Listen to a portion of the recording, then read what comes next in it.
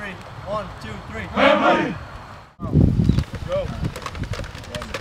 Cardinals on 3. 1, 2, 3. Cardinals! There we go. Come on, Lane. Come on, Lane. Come on, Lane. Come on, Lane.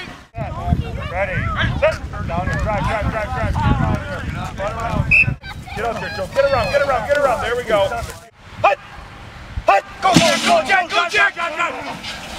Got it, baby. Come on, Lane. We just, first and foremost, we just have the utmost respect for Coach Brown and his staff, and what those guys have been able to accomplish year after year. They're right in it at the end there, and so we know, regardless of their 2-2 record, we know they're going to be ready for us Friday. It's their homecoming. Our guys, I think our guys know what's at stake. 1987 was the last time we beat Deckerville.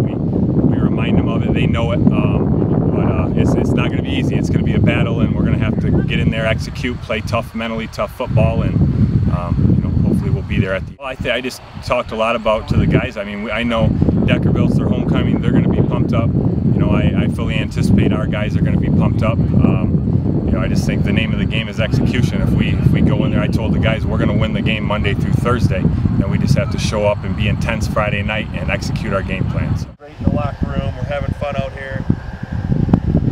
It's going to be the guy on Friday night. Oh, very good football team in Kingston. Very well coached. We're going to have to play really well on homecoming to be able to contain their quarterback, who's probably one of the better athletes in the thumb, of course. And they've played great all year. Their team has. Boy, we have to contain Hunter James, number one. Try to limit him to as many touches.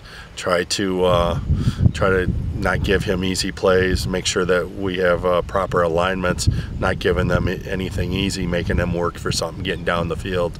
Very hard to do. Very explosive player with a lot of tools around him. And they're on a roll right now, of course, being undefeated and whatnot. That's number one. Number two is us taking care of ourselves. Take care of the football. No penalties. And again, defensively, just getting good alignments. He's tough enough to stop when you are aligned, and if you give him anything, he's going to make you pay either by running or by throwing the ball. I think we got off to a good start. I mean, the teams we played haven't been doing the greatest, so I think this week will be a pretty good test for us. So we'll have to see. I have to give credit to the weight room in the summer and the past couple of years in the weight room. They're getting stronger and faster. I think it'll be a good test for us. Got a lot of respect for Deckerville. Haven't beat them since '87, and all of us would like to end the drought there. I mean, if we're physical and bring everything we've been working on all week in practice, we'll be fine.